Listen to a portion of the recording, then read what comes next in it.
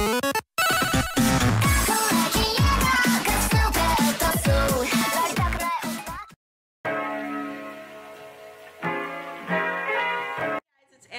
and today I have a super cute DIY for you guys. I was recently in the store and I saw this really cool half sweater, half flannel, vintage, custom made dress thing, and I really wanted it, but it was $300 for this piece, and I looked at it and I was just like, I can make that for like, I don't know, $20. So that's what I did, and today I'm going to show you guys how I made this totally cute flannel dress thing. It's super easy to make. It requires no sewing whatsoever. All you need is an oversized sweater, an oversized flannel shirt, trim with holes in it. I'll show you guys exactly what I mean, but corseting trim basically. Some string to go through the corseting trim to hold the dress together, and optionally a patch if you want to be extra like me, and some super strong fabric glue. I recommend Fabric Tack. That's what I used in my video, as you'll see in a second. I use it for most of my crafts. It's really good fabric glue. So yeah, without any further ado, let me show you guys how I made this super cool dress. First, I measured how long I wanted the top part to be and cut out basically a cropped sweater.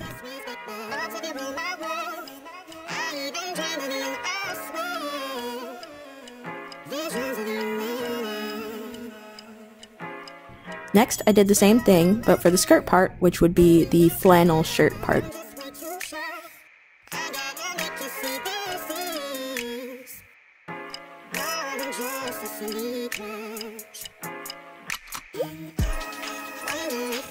Next, I took my Fabric Tack glue and glued my corseting trim to the bottom of the cropped sweater.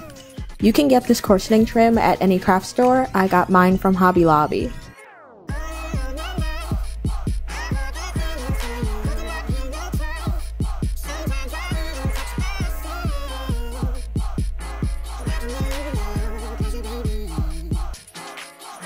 Okay, so this is an optional but kind of important step. Next, I glued the flannel button part down so that it wouldn't open or unbutton when I was walking around wearing it as a dress. Also, in my case, my flannel shirt was about 2 inches wider than my sweater was, so I created two 1-inch darts in the back of the flannel so that it would make it smaller and also make it a little bit more shapely when I wore it. You don't have to do this if your flannel is the same width as your sweater, and in fact I recommend trying to find a flannel that's the same width as your sweater so you can avoid this step, but if you can't, then just do what I did here. Then just do the same thing that you did at the bottom of the cropped sweater and glue your trim to the top of the flannel part. Next, take your cord and lace it through the holes like you're lacing shoelaces. I didn't record myself doing this because it took me about an hour to do the whole thing, so just put on a TV show and take your time while you do this part.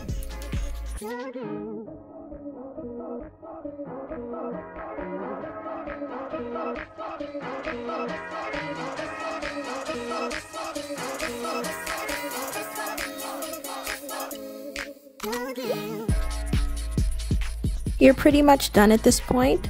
I wanted to make mine a little more custom, so I added an iron-on A for Anarkee, but except for that, you're done. Thank you guys so much for watching. I hope you enjoyed this video. If you liked it, make sure to leave a like. Let me know what you think in the comments and what you're gonna do if you make this dress. If you want to see more videos like this, then subscribe. Please subscribe. I just hit 800 subscribers recently, and I really want to hit 1,000 ASAP. I really want to hit 1,000. That's my goal. But yeah, thank you guys so much for watching, and have a great day.